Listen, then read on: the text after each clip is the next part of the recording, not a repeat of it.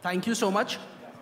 I know we are between you and a fashion show and dinner, but I have this opportunity of talking to the senior team from one of the most iconic companies in the country. Iconic for what it has done for the consumer, the trust and the respect that it commands, the team that it has created, the culture that pervades the organization. And being a finance guy, I can't but not talk about numbers, the value it has created. As I was looking at the numbers over the last 10 years, Titan has grown its revenues by 4 times. You would say, well, that's all right, but this is from a 10,000 crore to a almost 40,000 crore company. And each year, except COVID, it's grown, and profits have similarly grown by 4.5 times. And what this has done is that the markets have rewarded it by taking the market cap up from about 20,000 crore to 2 lakh crores. This is one of the most valuable companies, and this is the team that represents each of the businesses that has made it happen. What I'm going to do to start off with is to request all of you to probably, speak a minute about some aspect of the business that you run, which is different, or any anecdote that you remember, something that can help our audience get some insights into Titan. Good evening, everyone. I head the Watches and Wearables division, and I think the story is that while continuing to maintain a very high market share and leadership position in the analog fashion market, we have also made a lot of strides in the emerging wearable smartwatches market in the last 2 years. And the consumer has adopted both. Both watches and smartwatches are growing, albeit at different rates and on different bases. And I think the uniqueness of the product and the benefit to the consumer, one remains a timeless accessory, a style statement, and often a status symbol. And the other is a very useful and productive device strapped to your body that gives you a lot of information about your health, your fitness, notifications about your work or other social media. So I think the really interesting part of the watches and wearables business is how do we grow it's really a startup within a company, as well as at the same time work on maintaining and enhancing a leadership position in an established category. Great. Thank you, Suparna, and good evening, everyone. It's a delight. I'm really delighted to be here. I'm going to talk about Taneira. Taneira is the youngest division from Titan Company, and it is in the women's ethnic wear space. We have 38 stores across the country, and we offer design-differentiated saris and ready-to-wear kurtas made from pure and natural fibers and collected from across 100 weaving clusters of the country. We celebrate and we aim to preserve the diverse textile crafts that we have in our beautiful country, and we celebrate the craftsmanship of and the creative genius of our weavers. We try to bring the best of India in under one roof in our stores. So one trivia that would like to talk about, it's not very widely known, is the work that we do with weavers. Though we celebrate the weavers, but we know that their working conditions and they are facing many challenges. To name a few, like how powerloom is taking over handloom, how synthetic fibers are taking over pure and natural fibers, and how the second generation of weavers is not willing to continue to weave, and how even the current weavers are leaving their jobs and taking on odd jobs. To take care of and to tackle these challenges that they're facing, we've launched a program called Weaver Shala, And the aim of Vivashala is to upgrade the infrastructure of the weavers, the way they weave, and also upgrade and uplift their design capabilities and their technical expertise. We have 4 such Vivashalas already in the country, and we aim to get to about 50 in the next 4 to 5 years. So that's one trivia I thought I'll talk about. Wow, Thank you. That's having your heart in the right place. Hi, this is Manish. Very excited to be here. So, I'm managing the fragrances and fashion accessories part of the business. I think it's a very exciting category, maybe the most exciting category. So there are 2 businesses there. One is the fine fragrance, and other is the bags business.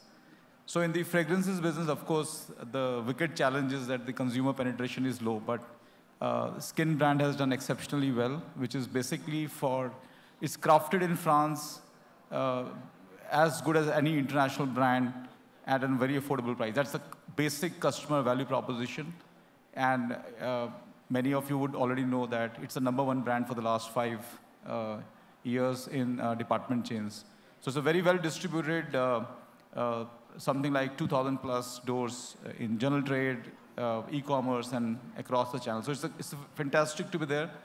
And some interesting things are going to happen in the future, and how we target the mass fragrance part. The second part of the business is the bags business, where we just launched a new brand. We were always there for about 8 to 10 years with the Fast Track Girls Bag. And we just launched Earth brand about a few months ago in October. And so I think we have a stall outside. Many of you would have seen it. So it's basically a brand which is, the proposition is thoughtfully designed bags for women who are leading active lifestyle to make a difference to their life and their journeys. So that's the key proposition and white space that we're operating in.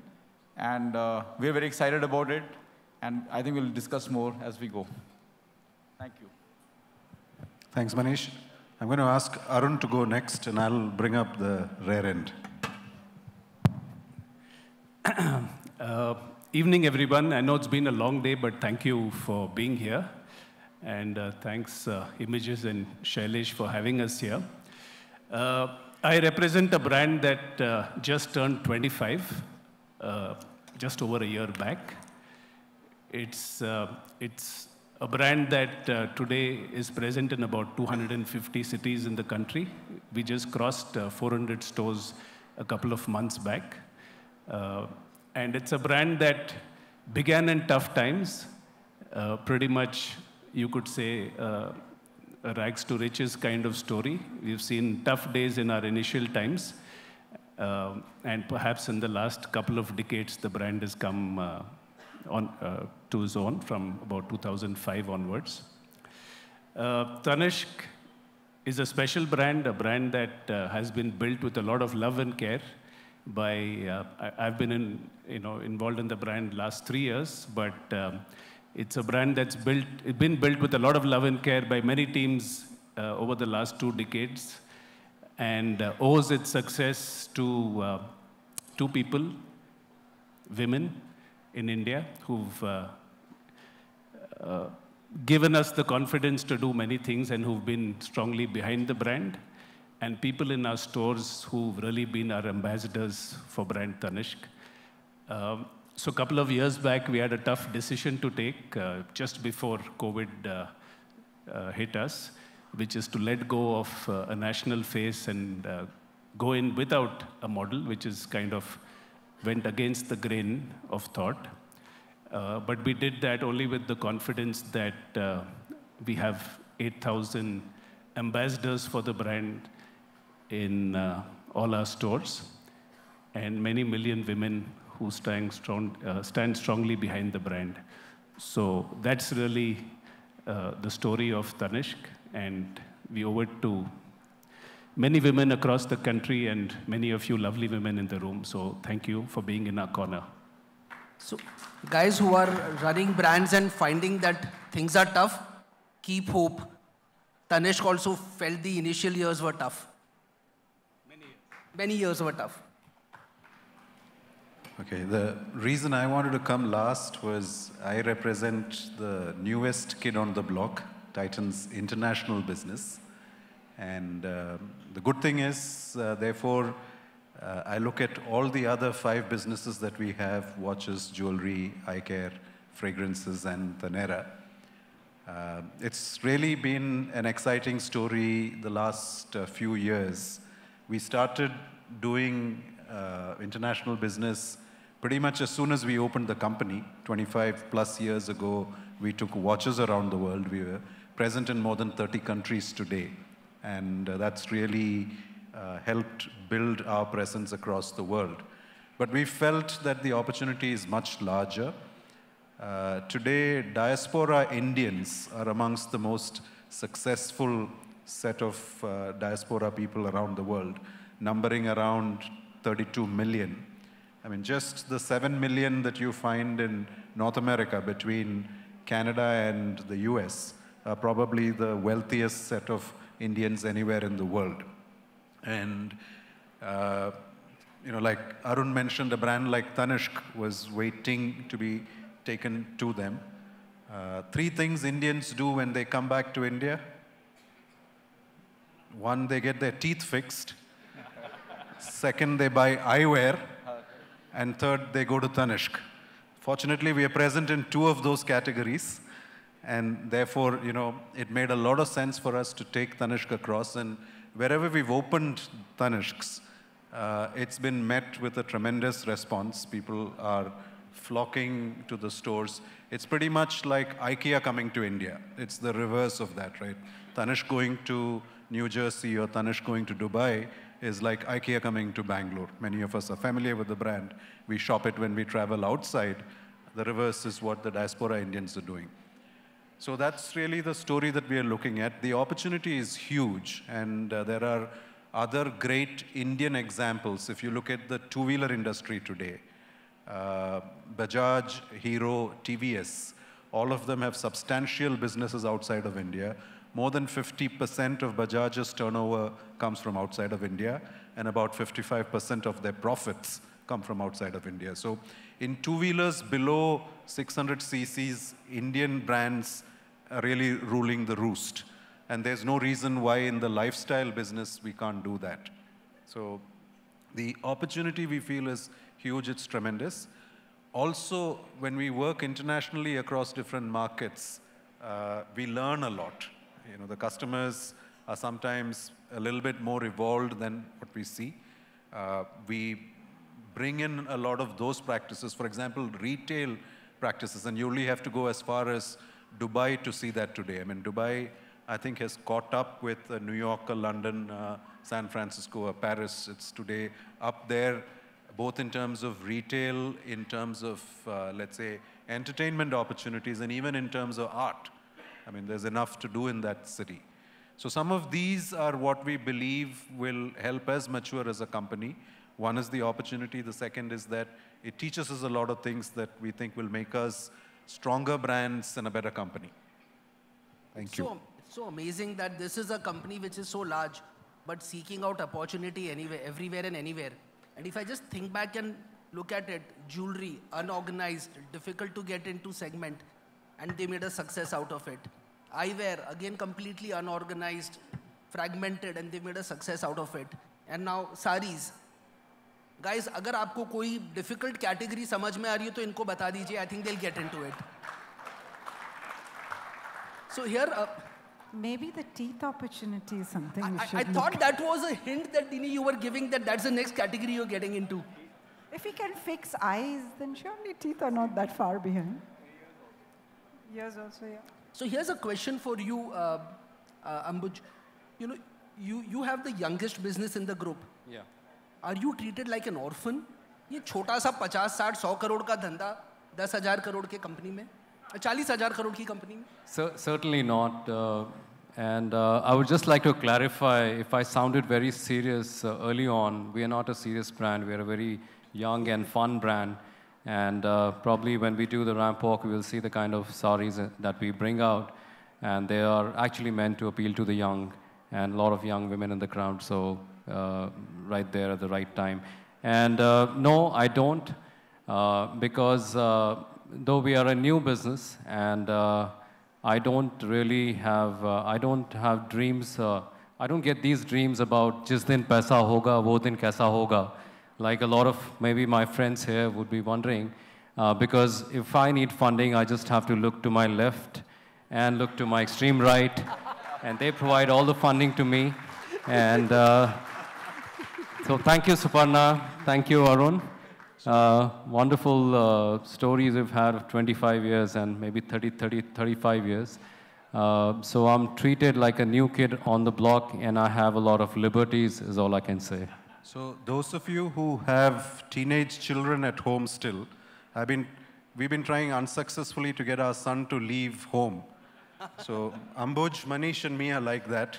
You know, these guys are like the parents who we lean on when we need a larger allowance or a little bit more money to spend on A&P and other things. So Arun, how do you feel about that, all this responsibility of bringing in the money and these kids spend it all? See, you've got one parent that saw success from day one.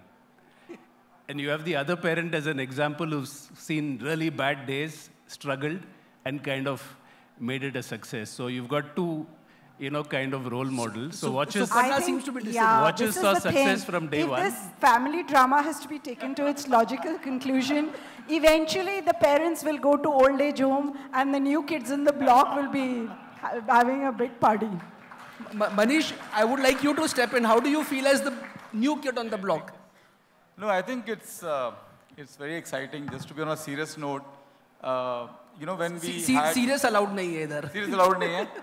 Yeah, so I think my boss claims that he is spending 20% on my business. So you can imagine my plight. So that is the kind of focus which Venkat brings to the new businesses. In fact, including Tanara and IBD and us. And there's a lot of fun and there's a lot of freedom, as Ambuj said. And certainly we are freed from the profitability pressure so much and basically going for scale. That is what we're operating on right now. I think this is an amazing story where you have businesses which are generating cash, continuing to grow, and then at the same time there are several seeds sowed which can blossom into flowers and large trees over time, and there is complete kind of protection from the top to say that these are experiments which must succeed. But I'm going to ask you, and any one of you can answer. I'm sure you would have had some failures. If you'd like to talk about stuff that went wrong, you had to shut down. I think I'll talk a little about Gold Plus. Yeah. It's an interesting story. I don't know, how many of you have ever heard of Gold Plus?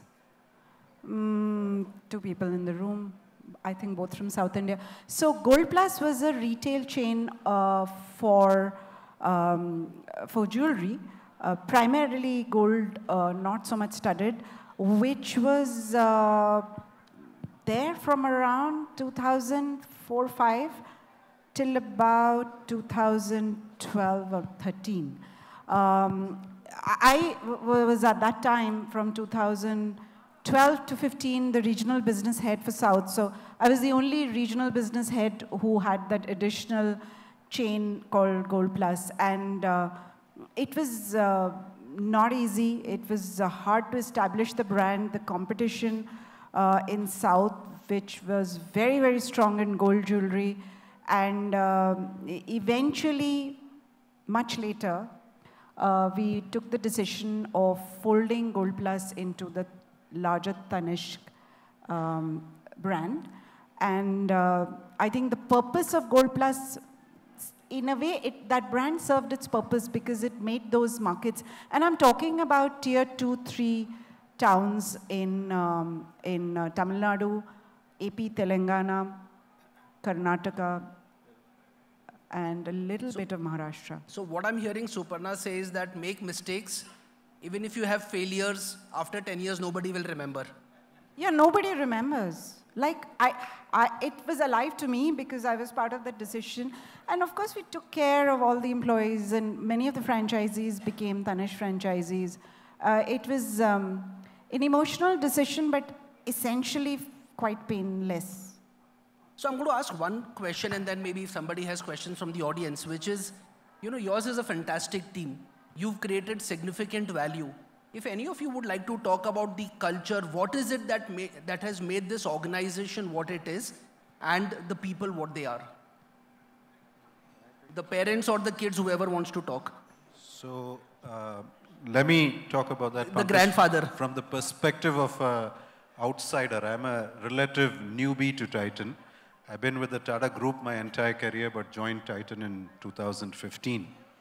And one of the things that my previous role in the Tata Group was a role with the Tata Business Excellence Program, part of Tata Sons, which in a way afforded me a fly-on-the-wall perspective of a bunch of Tata companies. And the one thing that you noticed right thereon was that the culture in Titan was significantly different from many other companies and even from other Tata companies. There was a lot of outspokenness, there was a lot of freedom, there was a lot of ability to express what you wanted to say without any fear. There was a willingness to experiment. And I would say that one of the reasons why in 2015, when my wife and I were looking to move to Bangalore, I chose to approach Bhaskar and Titan was the fact that I really think it has amongst the best cultures in corporate India. And the interesting thing there is it's got to do a lot with the leaders and their personality styles. I think Xerxes first, Bhaskar next, and now Venkat, who is our current MD. That aspect of titanism, sorry, I didn't get that right. Titanness is something that permeates the whole system, and it is not individual dependent. You know, we often say that it's something that's now nobody can change even if they wanted to. It's become endemic. So I think to me, that's the perspective. I don't know what you guys have to say. You might. No, I'll just add one more point to that. Apart from the restlessness that's there, just to connect to the earlier point I made on the two key people that are important in our lives, and it goes back to the care the organization prioritizes for people. And I'll just take you back to COVID. And in the initial days, there was so much of uncertainty and anxiety that the organization decided two things. We are largely a franchised network. We have very few company-owned stores. So a lot of our business comes from partners. But one thing we laid out on day one to all our partners is irrespective of what happens, irrespective of when stores will open, and irrespective of when lockdown gets over, you are going to pay salaries to each and every employee as if nothing has changed. And whatever we need to do, we will do to support you. The second thing, and I think this pretty much came from our teams, is that I think about maybe 1.5 million customers were contacted across all our businesses only to ask them, how are you doing and do you need help? Because we have stores in more than 300 towns across the country. All of them are managed by partners. And each partner has the wherewithal to step in and help customers wherever they are. And we made 1.5 million what we had called as empathy calls. And this came spontaneously from our teams. It was not top-down, not dictated. It is just the teams on the ground who said, we just have to call customers and not talk about dhanda, but just say, how are you doing? Do you need help? And some amazing stuff happened from the teams. There are stores which made lists of doctors who are customers, saying, kuch hai to, this is a list of doctors we can call if some customers need help. And there are others who organized various things from city to city just to kind of pitch in. So there's just something which is decentralized and which we just blessed, I think, with people down the line who just think and do things in the interests of customers. And I don't know whether it's culture or what it is, we're just blessed. I'll just leave it at that. I totally agree. I think there are two quotes which I want to make, which are often talked about in Titan.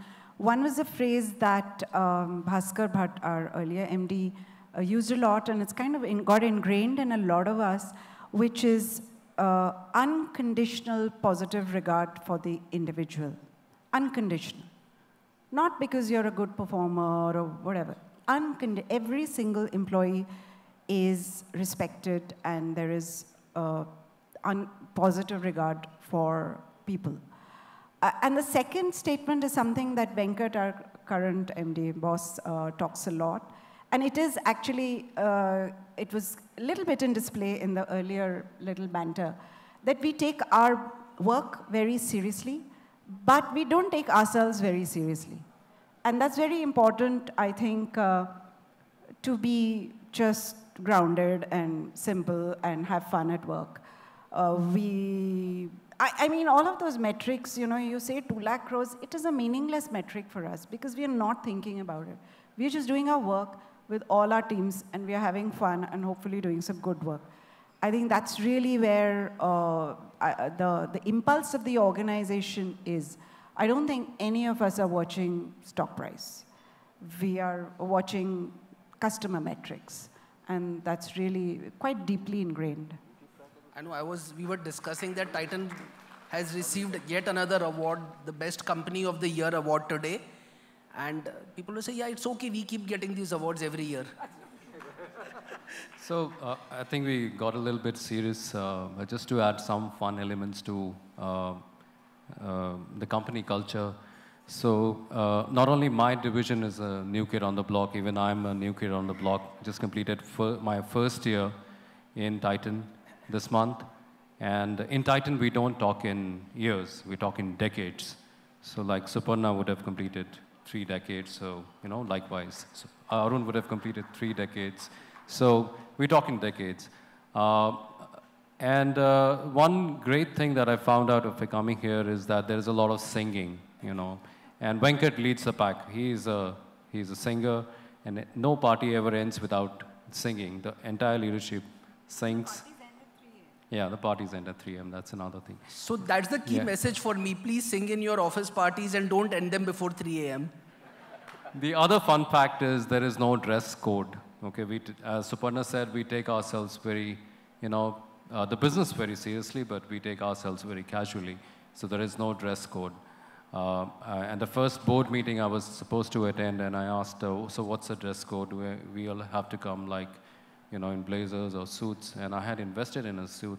And we were told, there's no dress code. You come as you are, come as you like. That was something very, you know, astounding to find that, you know, in the board meeting there is no dress code.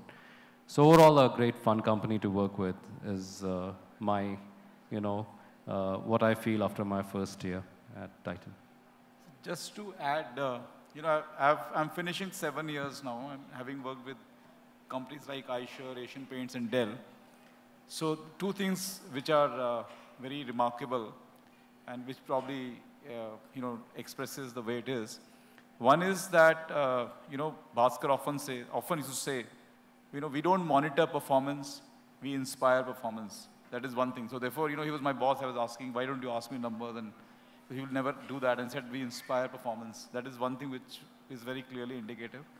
And second thing was, Venkat told once that, you know, this is a place where ordinary people come and do extraordinary things.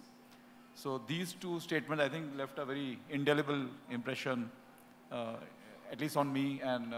And even the vision statement is like creating elevating experiences for the people we touch. You know, all these things are very people-focused organization, and it's something which strikes you when you join the company. You don't feel intimidated, you feel very welcomed, people share information. And that's the first feeling that, I mean, I've checked with so many people, and most people talk about that. It's a very warm culture, very people-oriented culture. This is so amazing. This is the point at which we say all CVs are welcome. You know who to... There's so much of selling of the company as a place to work. This has been an amazing talk. I think, you know, a very successful company, but I got a chance to spend time with all of the gentlemen and the lady here. Completely down to earth, amazing work culture, and the way they've created value is amazing. I think we should now probably let the fashion show start, and thank you so much. Thank you.